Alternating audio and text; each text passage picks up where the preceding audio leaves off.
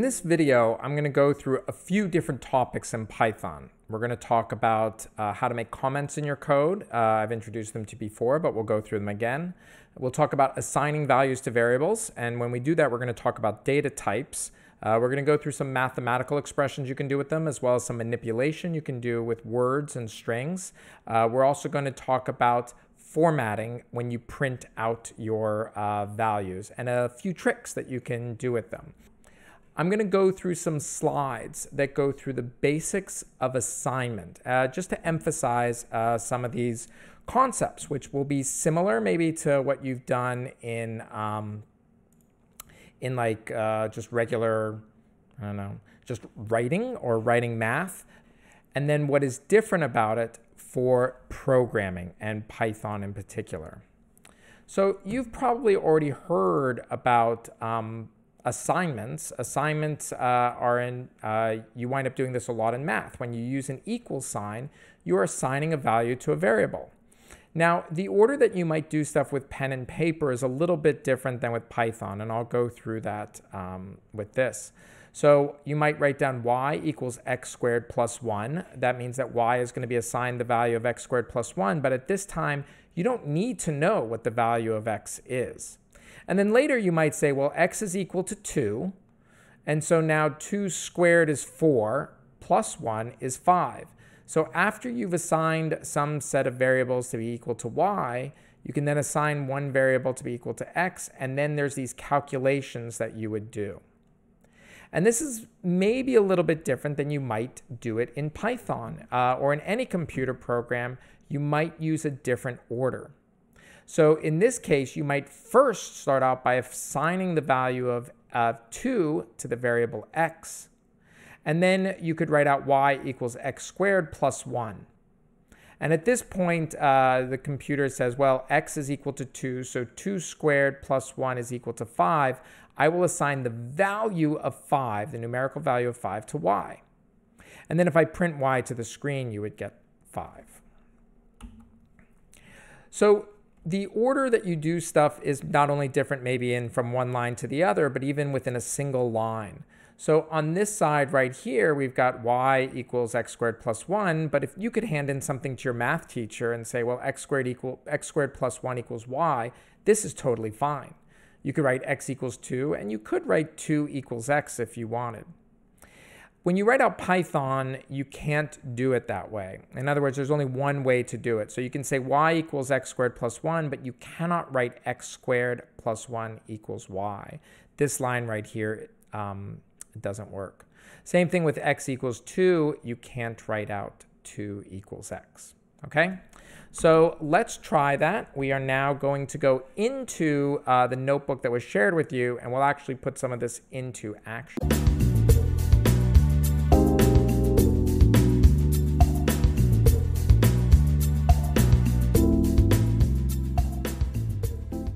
Okay, so let's start with comments, okay? Comments are notes that you leave for yourself in your code, both for yourself or anybody else who might read your code to let them know what's going on. And I encourage you to leave these notes for yourself because you might be studying for a final exam or some quiz, and if you have those notes, they are going to be very helpful to you. Now, you can leave these comments either with the text cells or Python comments in your code, and we'll go through both of them. The text cells, we've talked about this idea. I'm just going to quickly clear out all of my run times really quick. Sorry.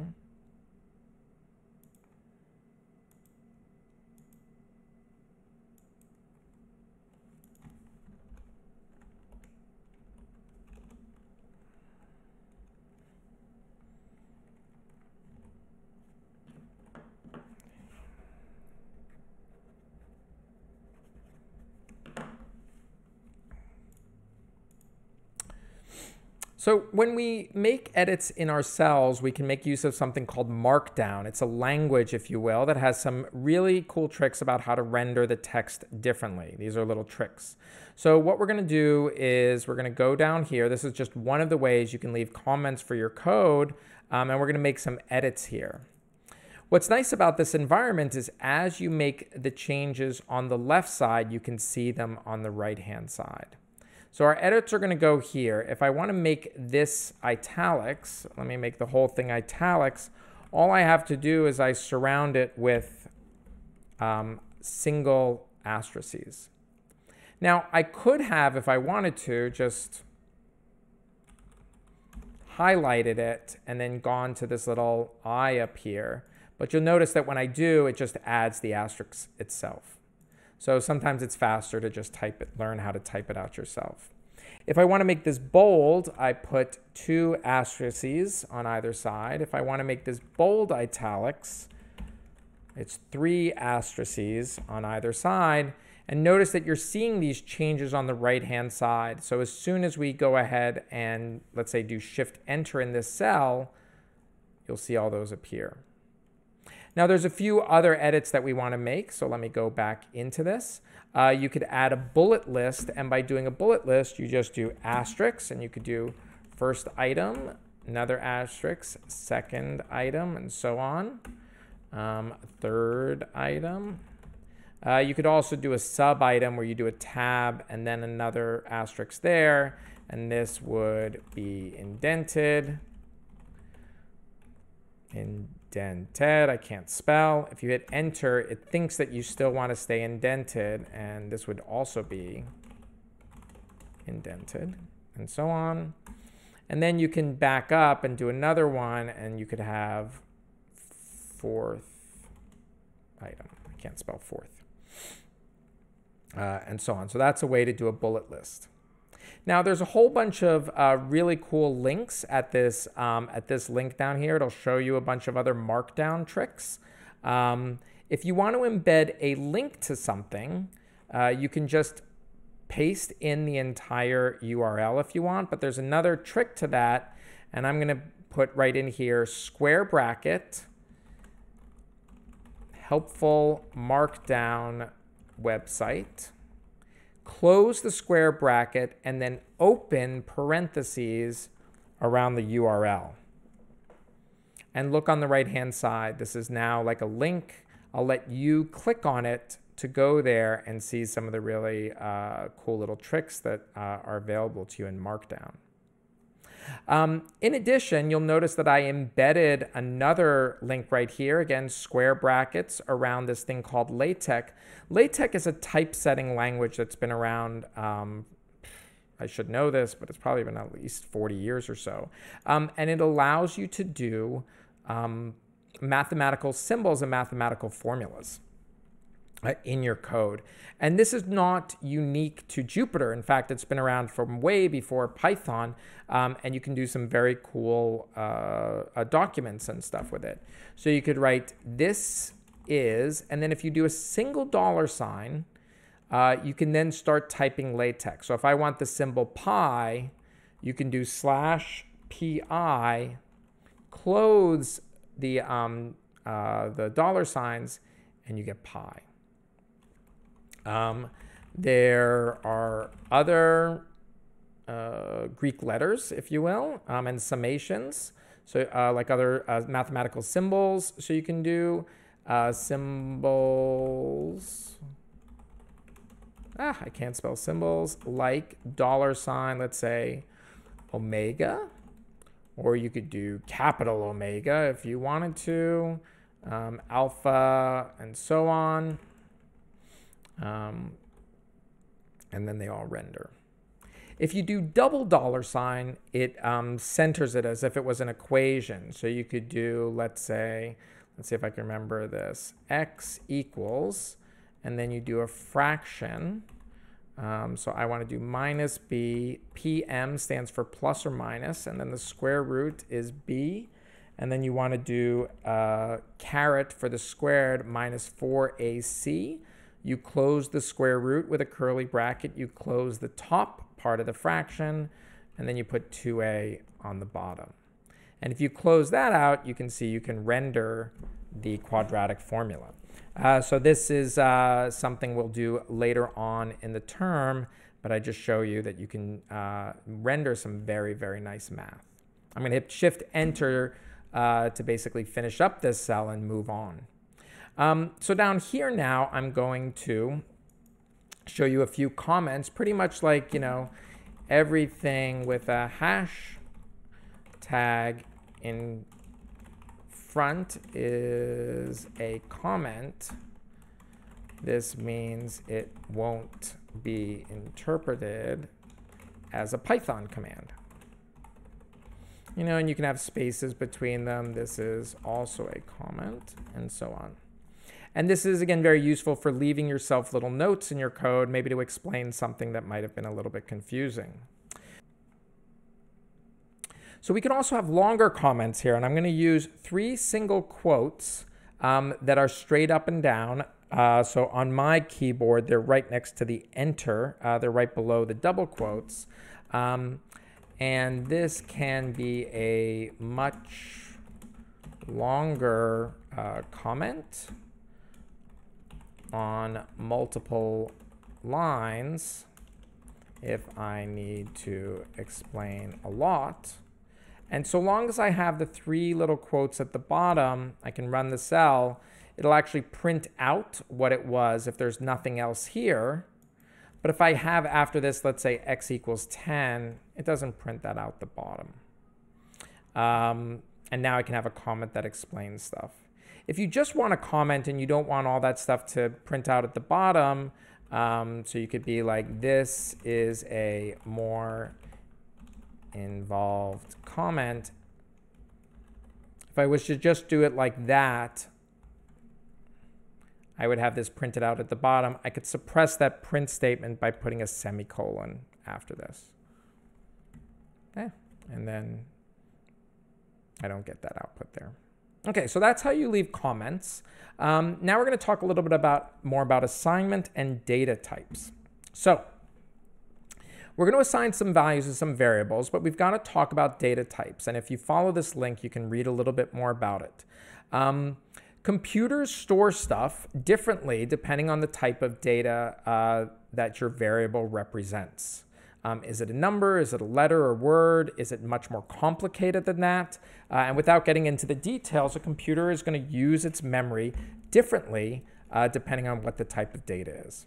We'll deal with many more data types going forward, but for now we're just going to work with 3 different types: an integer, designated as int, a float, which is just a float, and then a string where we use a shortened str for string. So let's look at what each of these are. An integer is a whole number without any decimal or fractions, just as when you learned it in your math class, and it can be positive or negative. There are integers that are only positive. Those are called unsigned integers, but we're not going to worry about those right now. A float, or short for floating point number, is a number with a decimal. And if you want to try to have some sort of like mental picture of why that is to help you remember the name, you can think of it as a decimal that can float around the number, move around in it. And that can also be positive or negative. And then str, which is a string, is text. That means it holds words and individual characters. When I say characters, I mean letters. Now, those characters can be numbers, like you can have a character for the number 1 or the number 2, but you can't use them in mathematical expressions, and we'll elaborate on this below.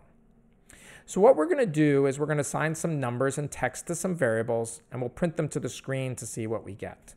So the first thing we're going to do is an integer, and this will be x equals 10, and we'll print x. And then after that, you'll see me doing this a lot.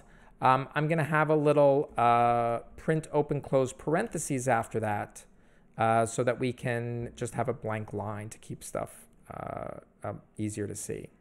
I'm going to do Control Enter to run this so I stay on the line so I don't jump, and you'll see that the 10 appears below.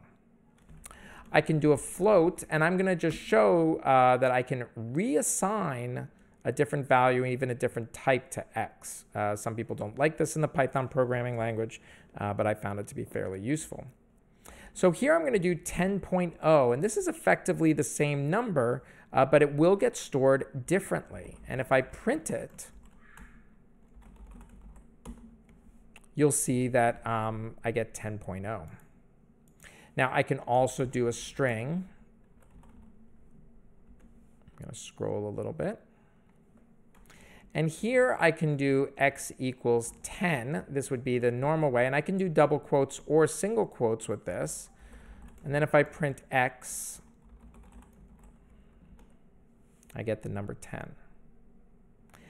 Now, I mentioned that you can have a character that represents numbers. Let me emphasize, show you what I mean. I can do x equals, and then I'll have in double quotes 10. And if I print x, it looks like 10. And if you just print it to the screen, you couldn't actually tell whether or not that was a string, a float or an integer. Well, maybe not a float, but an integer or a string. So let's see what happens if I try to do math with the string.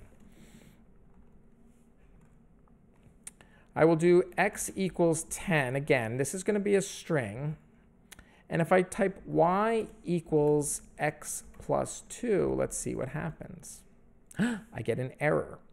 And that's because I can't add strings and integers together.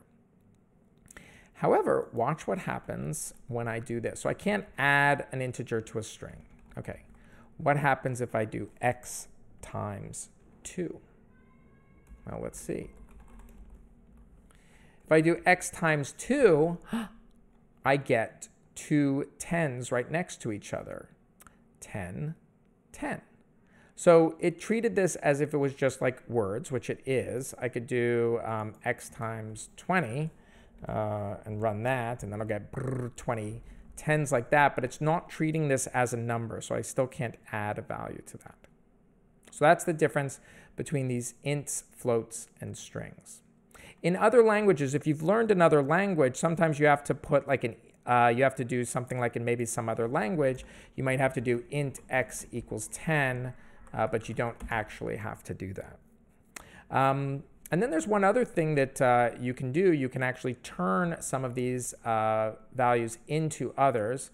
I'm only realizing now I should have made a cell for that. So I'm going to ask you to, down here, or wherever, I'm going to add an extra code cell, and you can turn one type into another by casting it. So let me show you what I mean. I can do x equals 10, and then I could do y equals float 10.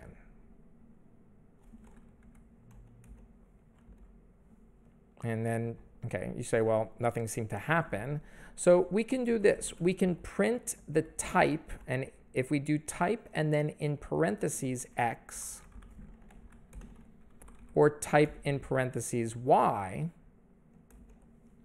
it'll show you that x is an integer and y is a float. And this can sometimes affect how your numbers are used in your different mathematical expressions. I'll just make a note.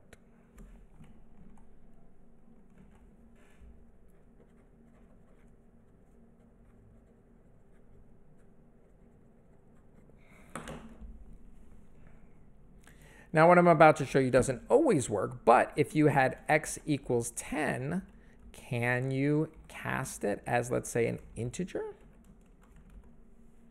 Looks like you can. And so, oops. Actually, let me make that move. So you can do print. Now, can we do, like, let's say, z equals y plus 2. Print z. So x was a word, if you will, 10. Y is the integer value of that. And then can I work with y now?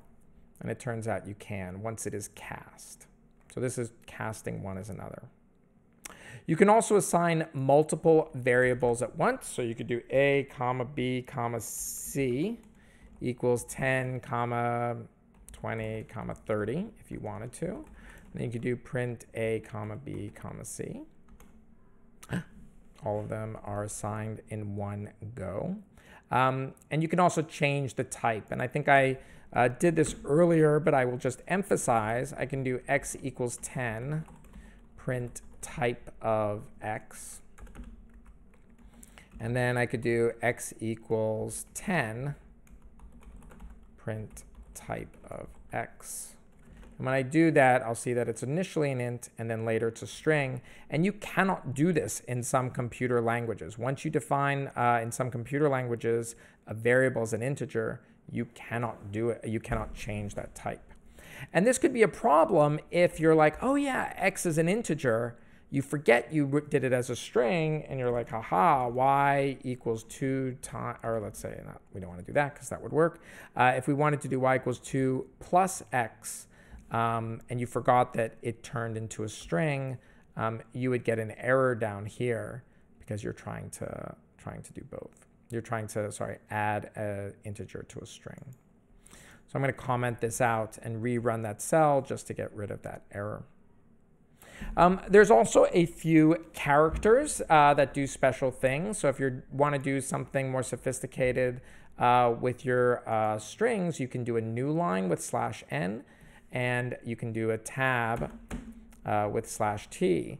So if I was to do, let's do words equals, once upon a midnight dreary.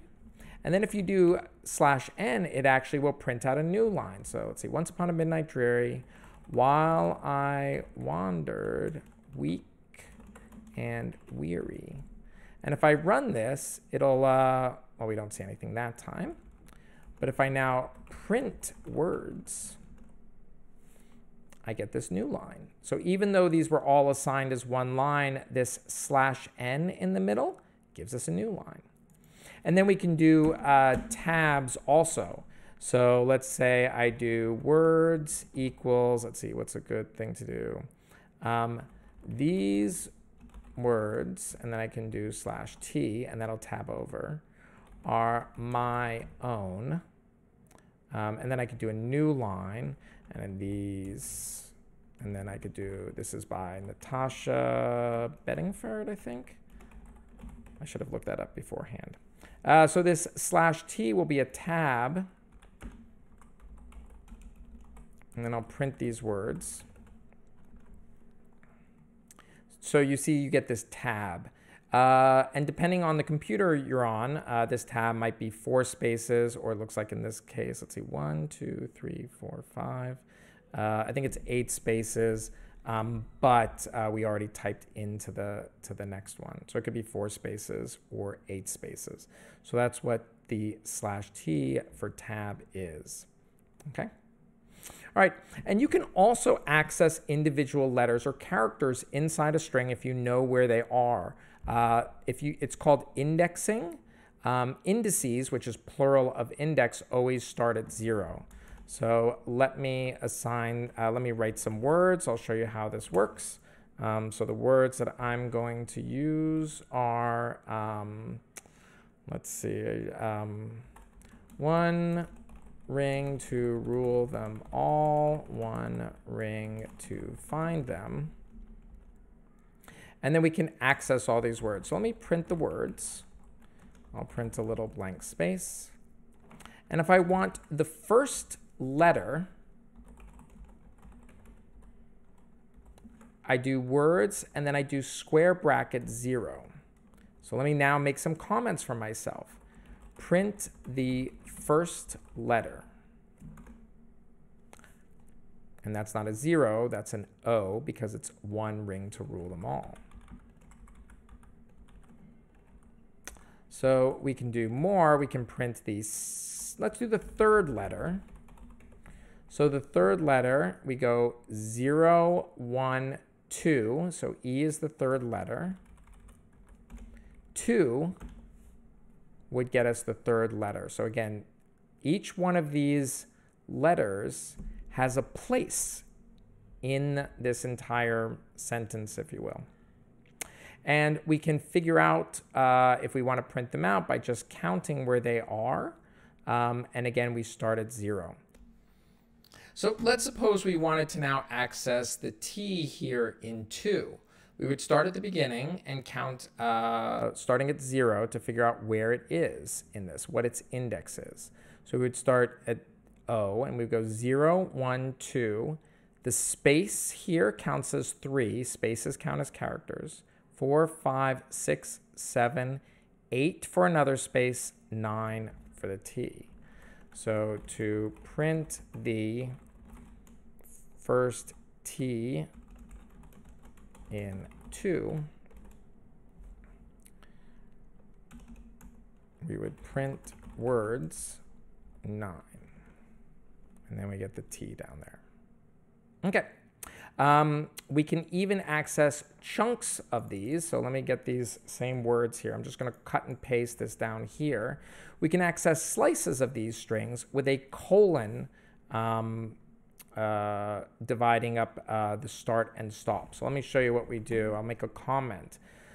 So if we want from index n or m, let's say, to index n, we type words, and then we do m for the beginning, colon, and then we actually do n plus 1 because it stops just before the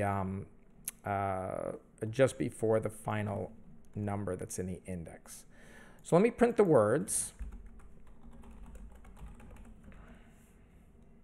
So let's suppose we wanted to pull out the rule. We know that T is at 9, 10 for the 0, space, let's see, 9, 10, 11, and then R is 12.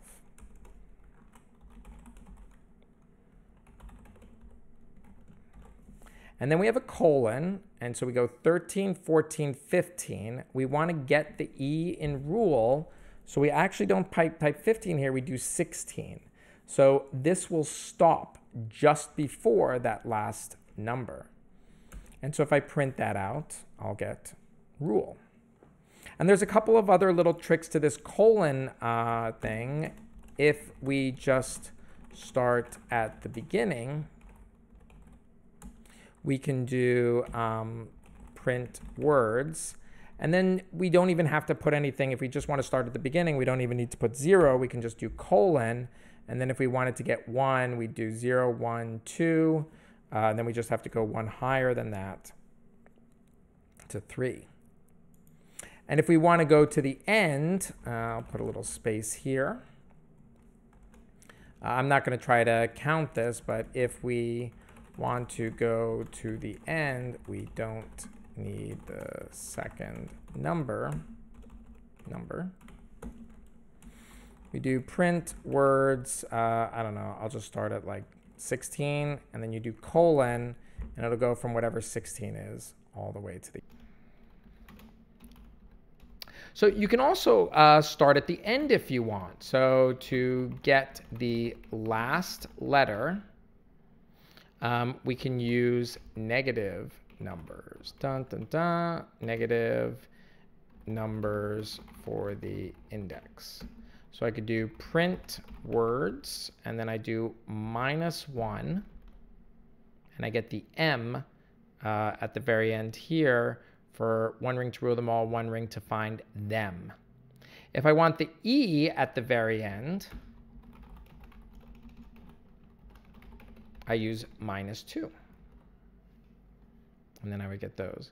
And you can use this in slicing if you want. So if I wanted to get the them, I could just do -1, -2, -3, -4 to get from the fourth last to the end. I could do print words -4 colon, and then it would just go all the way to the end. So go -4 in the index, and then go from there to the end. And we'll use this more when we learn more about arrays and lists. Okay, so let's talk about math. Basic Python has some basic math already installed. We can do addition and subtraction, multiplication and division. We can do exponents. You'll find that often you may wind up not using your calculator. You'll open up a Colab notebook to do your calculations. So for instance, we've already done this, but I'll just go through it again. I'll assign a value of 10 to x. I'll do y equals x plus 20. And then I can print x and y. And if I do that, I get it's 10 and 30. I'll put a little extra line after that for comparison. For subtraction, I'll do x equals 10. I'll do y equals 20. And then I'll do 20 minus x. And then I'll do print x and y. So 20 minus x is 10. And just to point out, you could also do x minus 20, and you can get negative numbers. That's totally fine. We could do x equals 32 and y equals 64. Z equals x times y. You can have spaces between them or not. It's entirely up to you. And you could print x, y, and z. And you just get 32, 64, 2048. Let me put another space there for when it prints. Yeah. Okay.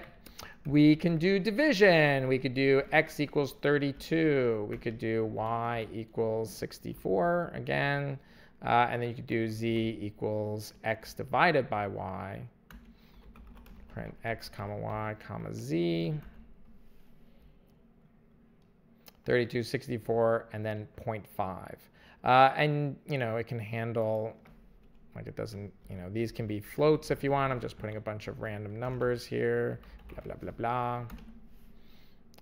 And then you can get much more complicated decimal expressions. If you want to do exponents, you use 2 asterisks. So x equals 2, y equals 10, z equals 2 to the 10. So 2 and then 10, 2 asterisks and then the 10.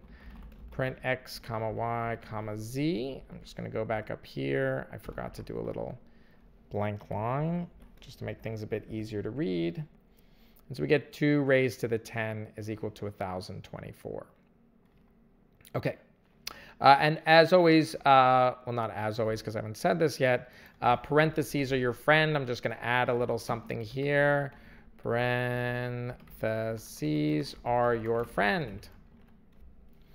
So if you're concerned about order of operations, just put parentheses around it. So you could do z equals 2 raised to the 4 divided by 3. Maybe you want the 4/3 calculated first, and then you do times, I don't know, 12. You put that whole thing in parentheses, print z.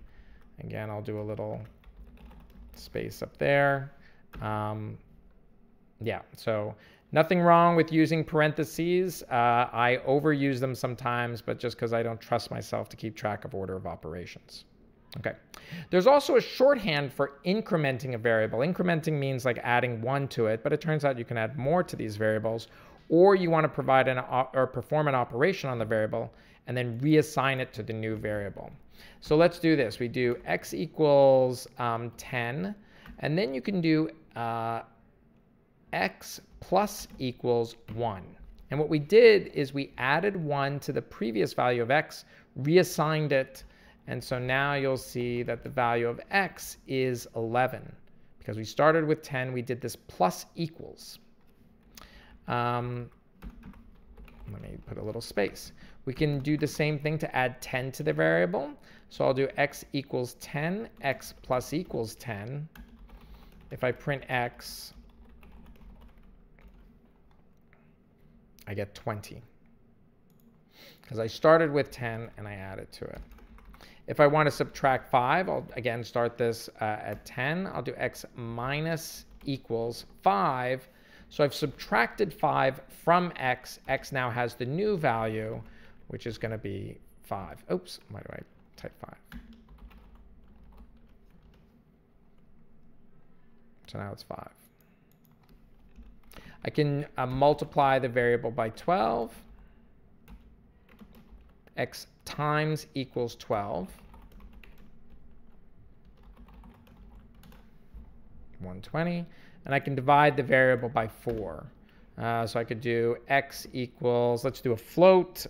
So 5 point blah, blah, blah, blah. I just type a bunch of random numbers. X divided by equals 4. I print x,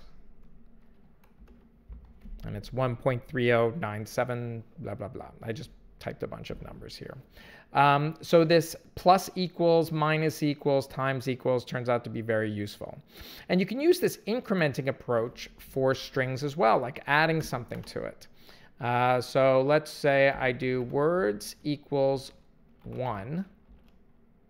I'll do 1 space. I could then do words plus equals ring space. Words plus equals 2 space. Words plus equals rule space. Words plus equals them, and so on. Words plus equals all. Okay. And if I print this out, so I will just show you at the beginning here, words initially is just one word here. It's 1. And then I keep adding to it, and I get all the things that I've added to it. Now, you can call your variables whatever you want. I've used words here because I'm using words. I like variable names that are descriptive. It tells you that this is going to hold words. But this could be, I could go through, I'm just going to copy this just to show you. I'm going to cut and paste. I could have called this all x. And I could have called this variable mat if I wanted.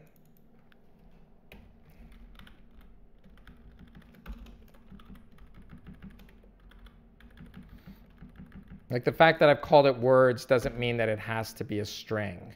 I've just choose to use this variable because then it reminds me of what's actually stored there. But I could use any variable name if I wanted. Okay, so going back to the math part of this, you know, if you have exponents, you can do square root. So if x equals 100, I could do print. I don't have to assign it to a variable. I could do x raised to the 1/2. So x raised to the 1/2 is the same as doing the square root of 100. I could also do the cube root if I wanted. So I could do x raised to the 1/3. That would be the cube root of 10, 4.64. And then just to kind of like prove to you that that is the cube root, if I take the cube root of 8, I should get 2. So 8 raised to the 1/3 power, that's the cube root, that's 2. You can also take the remainder of a number. This is called modulo arithmetic, and you use a percent sign for this. So if I say x equals 10, y equals x, and then percent 2 means what is the remainder of x divided by 2? And this will not be that interesting, but it's 0. Now, what if I wanted the remainder of x divided by 4? Well, 10 divided by 4 is 2 with a remainder of 2. So I get remainder of 2. And this modulo arithmetic, I'll add a little note here. You should too. This is used in something called modulo arithmetic. There we go. And Python can handle really big numbers. So I could do print 2 raised to the, let's say, 20 power. That's pretty big. How about 2 raised to the 100 power? Pretty good. How about 2 raised to the 2000 power? Whoa. And now it kind of like goes off of this. So you can try to crash Google if you want by running this to like a huge number. Google won't actually crash. It'll just like close your, it'll crash your individual runtime. Then you'll have to go back to runtime here and do restart runtime to get it working. But it can handle very large numbers. Okay.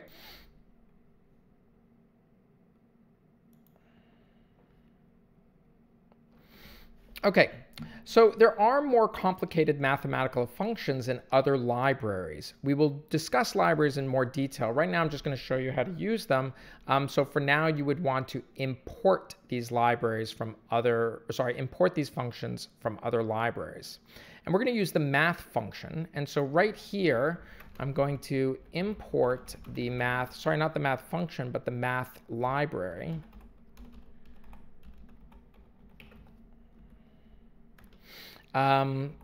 Import math. And when we do that, we can access a whole bunch of math functions. I'll show you much more complicated ones. So I run this, and now down here, I can do things like x equals math.pi. That's not really a function. It's a number, but then I could do print math.sign of x. And I get something that's pretty close to 0. This is actually 1.222 blah blah times 10 to the negative 16th power. So let's do something besides something that's not just 0. Let's do math.cosine of x, which is the value of pi, and we get -1. We could do this as pi divided by 4. And we get the value of that. That's 45 degrees. And there's a whole bunch of different things in math. So instead of just importing math, and again, we'll go through this in more detail, let me add a code cell here. Let's do this. From math, import pi, and then these are all going to have commas after them, cos, sine, and let's do log, and I think exp, exponent. Actually, instead of exponent, let's do exponent. Okay, so I run this cell, and now those are all imported. And so now I can start using all of these without typing the math dot. So I could do print cosine of pi divided by 8. There it is. I will do a little space. I could do print cosine of sine of pi divided by 12. Notice that Colab is putting all these parentheses in for me. There's that number. This log here is base E. It's actually the natural log. So you can do print log of 5, blah, just put a bunch of numbers in. Do that. If you need to do logarithmic functions. And then you can do the exponential. This exp is actually e to some power. So just to demonstrate that, I'll do print exp of 1. And you get 2.718. That's the transcendental number e. But of course, you could do exp of, some other value if you wanted. And it does all that. So if you want these more complicated math expressions, you'll get them from math. We'll find that you can find these in other libraries as well. And this is incredibly useful for much of the work that many of you will be doing, whether it's data scientists, physicists, actuarial scientists, and so on. There are more sophisticated ways to output your print statements. One of them is called f-strings. And I'll let you follow that link. I'll try to post a few more resources for you. But it's a way of formatting the outputs, which means how things are laid out when you print it. So there's regular print statements. So you could do x equals 10, y equals 20. You could print the value of x is, and then you can have a comma, x, then you can put that there, and you can have, and the value of y is, you can have y, and you get those all laid out like that. You can also add the variables inline in your text using f-strings. So let me show you how to do this.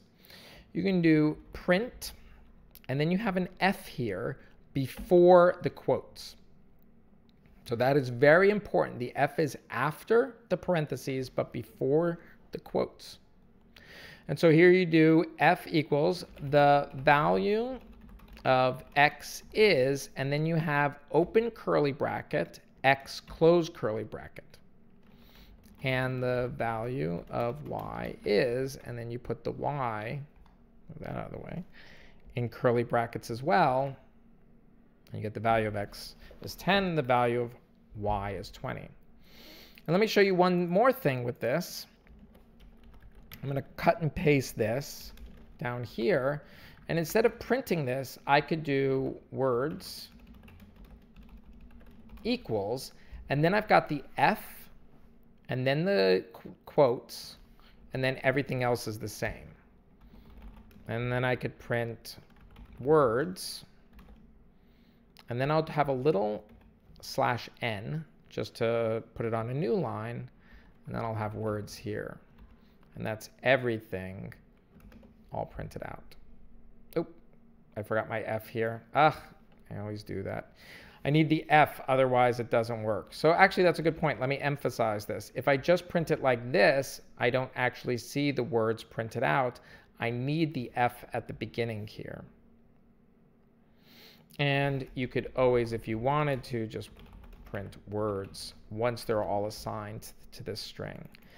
So this F string right here doesn't have to be just used in a print statement. You can use it when assigning a more complicated set of words and values to some variable. Okay. And the last thing I'm going to show you is that you can control how many decimal places you have. So let's do this. Let's do x equals 3.14159, and then I'm going to print x, and then we get all of those. But let's suppose I only wanted the first two variables. I will provide some links for the details of this if you want to look up more, but I can use an f string. So I do f, and then I do quotes, and then in the brackets I would just do x. And if I just do that, I get 3.14159. But if in the curly brackets I have a colon, I could do 0.2 f.